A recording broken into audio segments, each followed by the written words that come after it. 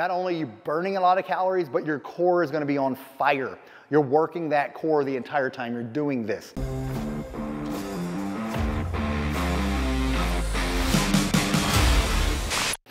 Hey man, Gary Walker here, and welcome back for another video.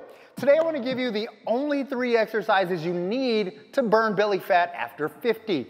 First, before I get into the only 3 exercises you need, I want you to click the link below this video to download our Ripped in 6 workouts. These are 6-minute workouts where I'll show you how to get ripped abs in just a few minutes per day. There are also some really cool resources when you download these workouts as well. So the workout's completely free, so just click the first link in the description box below and we'll send those videos to you.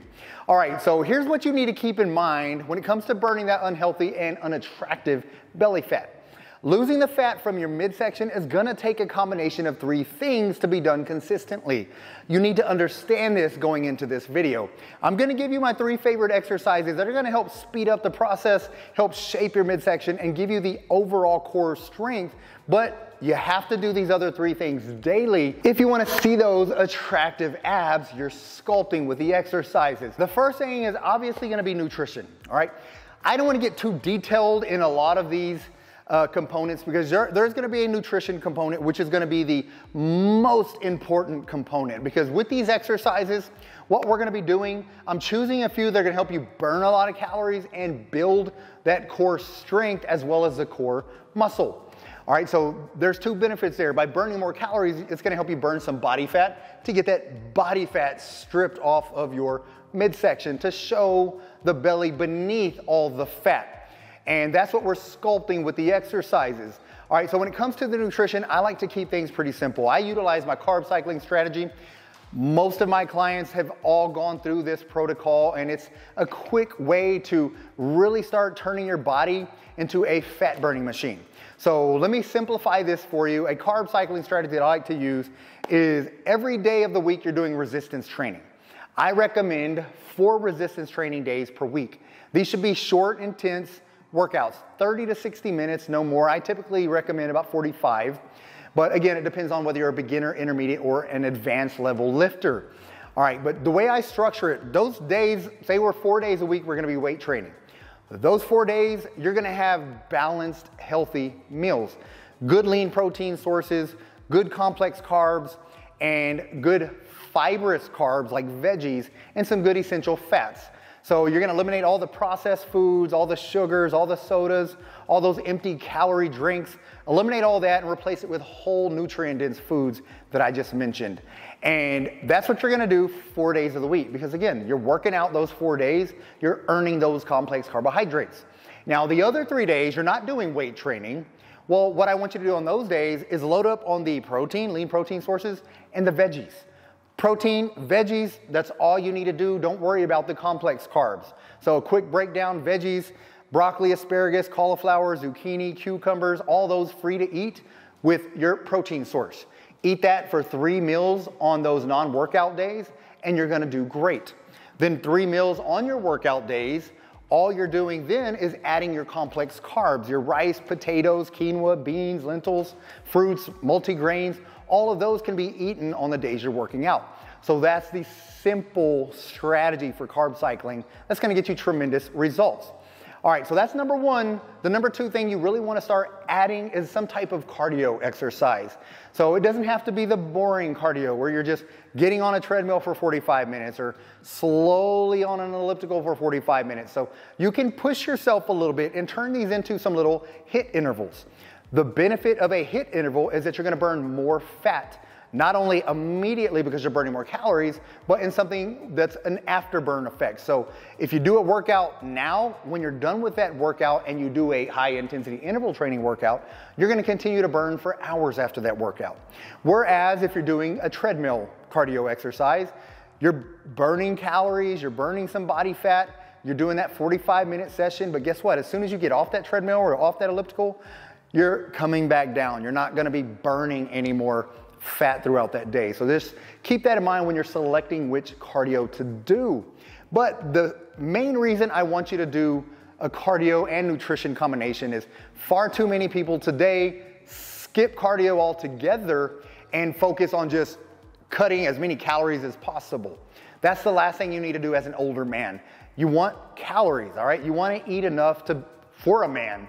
Don't eat like a bird or like a woman. Eat for a man, meaning you want to boost your testosterone levels, your growth hormone. So you want to eat enough food to do that and optimize those hormone levels and get that testosterone as high as possible, because that's going to help burn even more body fat. All right, so I know I went off on that, but now let's get into the 3 exercises that I recommend. So you heard me saying you don't really have to just do the treadmill stuff. So what kind of HITT training can you choose? Well, one of the exercises I like to do this with, mountain climbers. So the way this is gonna work, get you a little Tabata app.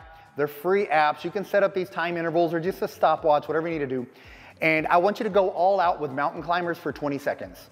20 seconds, get those mountain climbers, get those knees pumping, and 20 seconds, and then you're gonna take about a 20-second break, get some air, get some recovery time, and then you're gonna do interval number 2, another 20 seconds.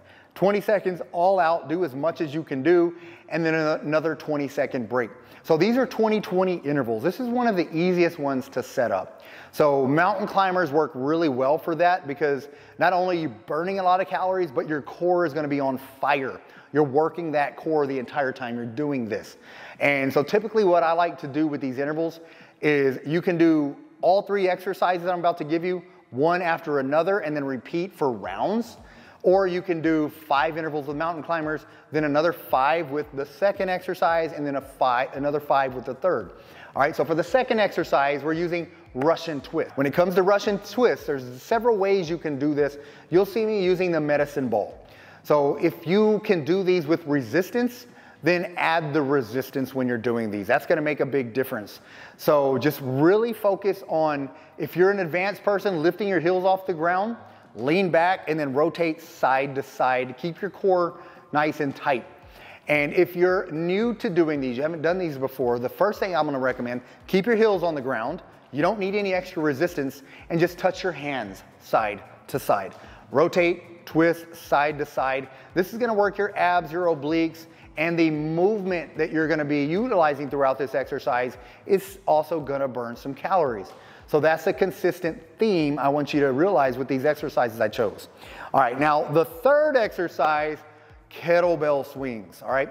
Kettlebell swings is a great exercise, not only for burning a lot of calories, but great for that core strength. So yes, we wanna shape the front of the abs, but you also wanna have a strong lower back. This is gonna help strengthen your entire torso as well. The kettlebell swings work your shoulders, your upper back, lower back, your glutes, your hips, and your whole core, your midsection.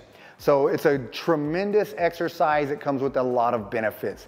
So those are the 3 exercises I'm gonna recommend you do, and go at your own pace. Again, being older, you wanna train smart.